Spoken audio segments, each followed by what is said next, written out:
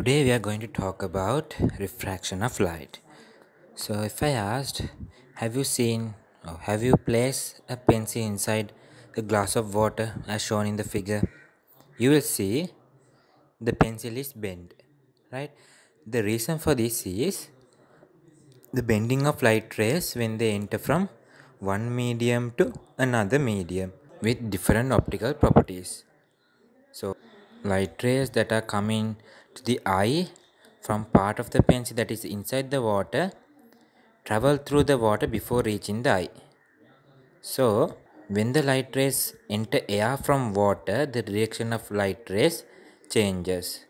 But the rays coming to the eye from the part of the pencil that is above the water level do not change the direction because they travel only through air before reaching the eye. So bending of light rays upon entering one medium from another medium is known as refraction of light.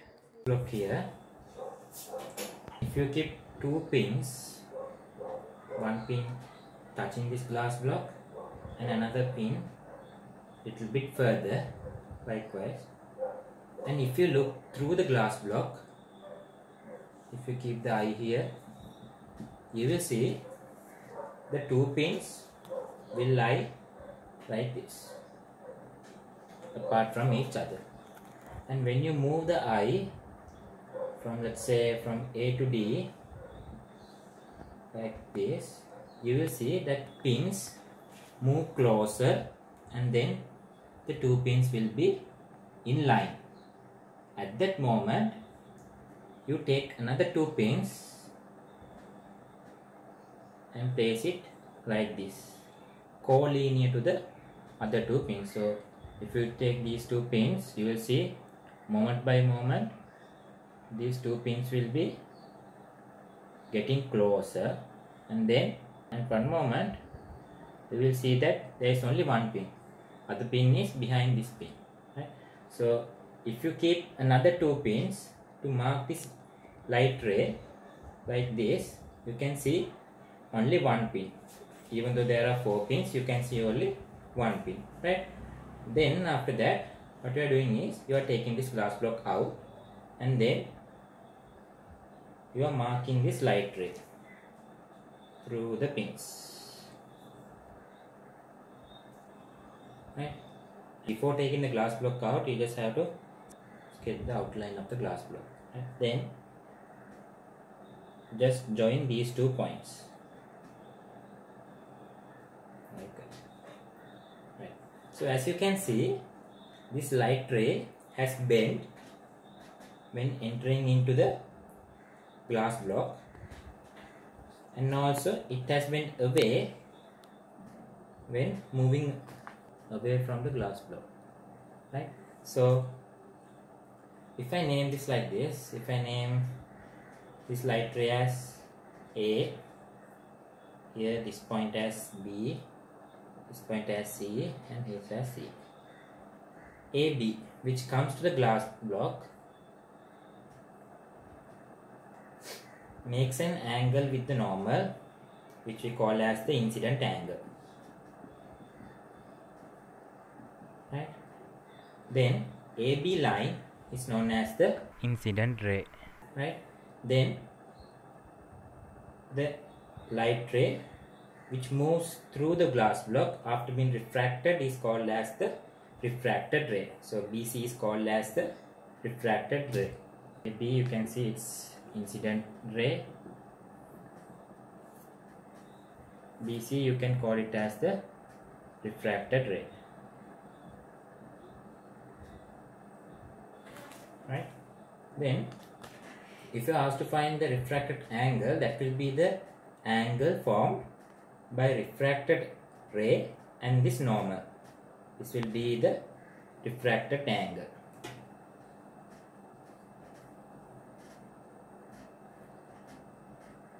right?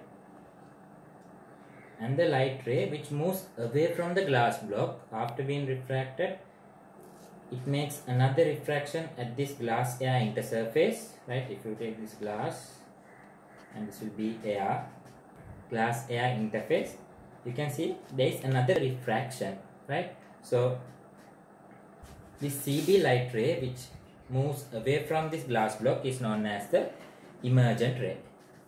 Right, that emergent ray that emerges out of the glass block. Right, so this angle that forms with the normal and the emergent ray is called as the emergent angle. Right, so if I erase this part, you can see the light ray has bended within 2 points, and that 2 points are, one is air to glass interface, other one is glass to air interface. Right, also this incident angle is known as the angle of incidence, and refracted angle is known as the angle of refraction, and emergent angle can be also known as angle of emergence. Right, so if I erase these letters for you to get clear,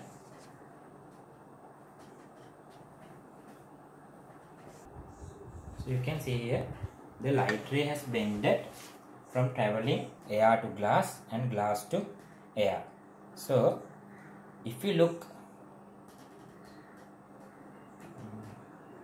carefully, you can see if this light ray that comes to the glass block didn't refract, right, it will go through this path, so that angle of incident will be equal to this forming angle, total angle. But what has happened, the light ray which comes to the glass block has been refracted. Right, so if you see this here, angle of incidence is greater than this angle of refraction. Right, so if you take this normal drawn to the glass air intersurface, you can see light ray has bent towards the normal. Right, the light ray which comes to the glass block has bent towards the normal. Right, so from traveling air to glass, what has happened, the light ray has bent towards this normal. And if you consider this part, right, the refracted line or the refracted light ray which comes to this glass air intersurface has been refracted again to form the emergent ray. Right, so if you see these angles also, right, if this glass air intersurface wasn't there, what will happen, the light ray will travel in a straight path. But what has happened here, it has been refracted away from the normal. Right, this is the normal, this light ray has been refracted away from the normal. So as you can see, from air to glass it is refracted towards the normal, from glass to air it is refracted away from the normal. Right, so if I take two interface as this one is glass and this one is air, right, if a light ray travels to this normal, right, if a light ray travels from air to glass, hits this interface, what will happen? In previous example it was bent towards the normal, right, so it was bent towards the normal, so this will bend like this. The correct path that meant to be was this, but it is refracted towards this normal path. So if you see this, it has been refracted towards the normal. And if I take the opposite of this, if I take glass here and air above, right, and if a light ray strikes like this, what will happen? This is a normal, right? As you can remember in previous example, in the glass block example, you learned that the light ray got refracted away from the normal. So this was the path that was meant to be going, but it will refract away from the normal. So it will refract away from the normal like this.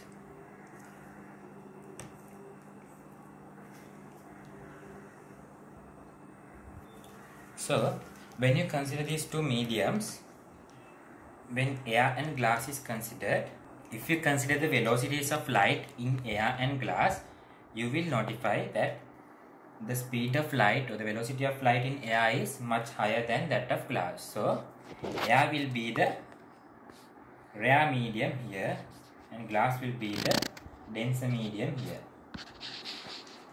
Right?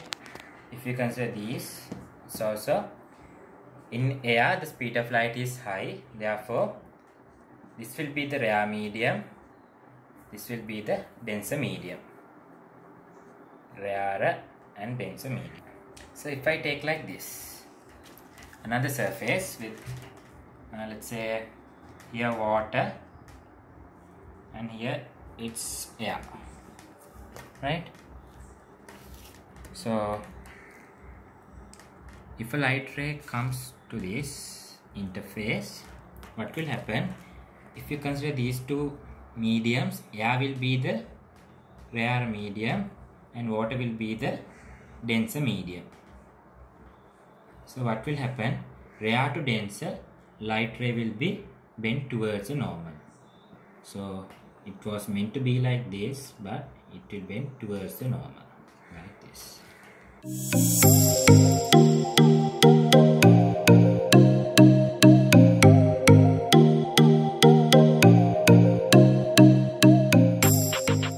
See how a ray diagram is drawn.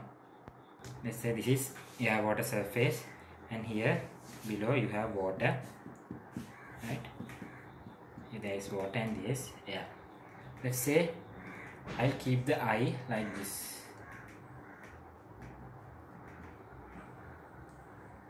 Normally when you look above the water, the fish seems to appear little bit above the actual position.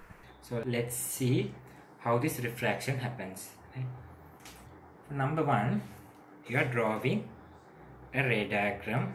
Let's say there are many light rays coming, but we draw only two light rays to identify the correct position. So if I take a light ray that moves from this fish mouth perpendicular to this surface, what will happen? There will be no any refraction, right? So light ray will be moving perpendicular to this surface. If I take another ray that comes from the same place with a little bit angle, right? What happens? This is water, this is air, denser to rare, bends away from the normal. So this will be moving away from the normal, right? So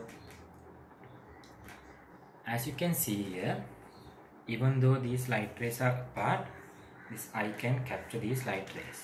For this ray diagram, I am just taking this angle little bit greater so that the image formed will be identified clearly, right? So if I take this refracted angle and the refracted light ray, I can draw backwards in which this meets the light ray, right? So that the image of the fish forms here. Clear? So let's say this fish is the object and fishes seem to be appearing slightly above. So this is the position of that image of the fish. So for us, you can see the fish right here, but actually the fish lies above this object. Okay, let's move on to laws of refraction. So if you take laws of refraction, there are two laws, right? So based on the law, refraction is done always. So first law says that the incident ray, the normal drawn perpendicular to the interface, and the refracted ray lies on the same plane, right? So if you take these three things, one is the incident ray, the normal and the refracted ray will lie on the same face. Then the second law of refraction, you can say it like this. When a light ray moves to the interface and when it refracts, it always forms two angles. One is incident angle and the other one is the refracted angle, right? So if this is the normal, it will always form these two angles, right? The ratio of the incident angle to that of angle of refraction will be a constant for the two media. If you take this as water and this as air, right, the sine value made by these two angles will be always a constant from moving water to air, right? So you can write it as the sine value of this I divided by sine value of R will be a constant, right? So this constant depends only on these two media, right? So this constant is given a name as index of refraction. We call this also as simple n, right? So ratio of sine value of incident angle to the sine value of angle of refraction is a constant, and that constant is given a name as index of refraction. So this index of refraction depends only on these two media. When light ray travels from water to air, you can write this index of refraction as a symbol like this. This is the index of refraction, that is simple n, from water to air, right? When a light ray moves from water to air, you can write the index of refraction is WNA, right? If you take these two mediums, if you reverse these two mediums, that is air to water, right? So let's say now the light ray moves from air to water, right? What will happen? This air is rare, water is denser, so that refracted ray will be moving from rarer medium to denser medium. So refracted ray will be moved towards the normal. So you can draw this like this, right? Let's say here also this angle as incident angle, or the angle of incident. This angle can be written as angle of refraction, right? So if you take the sine value of this, that is sine I divided by sine R, this will also be a constant, right? So you can symbolize this as the light ray moving from air to water. This n will be AW. Air to water, that is index of refraction will be ANW. If you take these two mediums as one is vacuum and another one is glass, right? One is vacuum. If you take two mediums, if one is vacuum and another one is glass, you can see the same thing happens normal ways. In previous example, the index of refraction depended on both the media, but if you take vacuum here, it depends only on one media, right? That is glass. If you take water here, index of refraction will depend only on the glass or water or whatever the medium we are taking other than the vacuum, right? So if you take this, you can write index of refraction as N vacuum to glass, right? We normally don't write this vacuum, so this will be index of refraction of glass. Index of refraction of glass will be Ng, right? So if you use two mediums, one is vacuum and another one is a glass, you can get index of refraction of glass. If you use vacuum and water, if you use vacuum and water, if the light ray enters from vacuum to water, you can calculate index of refraction of water. Likewise, when vacuum is used, you can get the direct answer for index of refraction of that certain medium, right? But normally taking vacuum is not practical, so we always use, instead of vacuum, we always use air here. So normally from air to glass, index of refraction will be Ng. We normally write like Ng, right? Even though that is Ang, that will be equal to index of refraction of glass.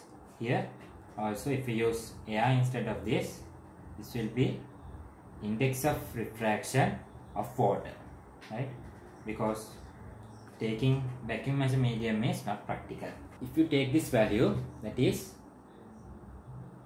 index of refraction, that is also called as refractive index of that certain medium, doesn't have any unit, right?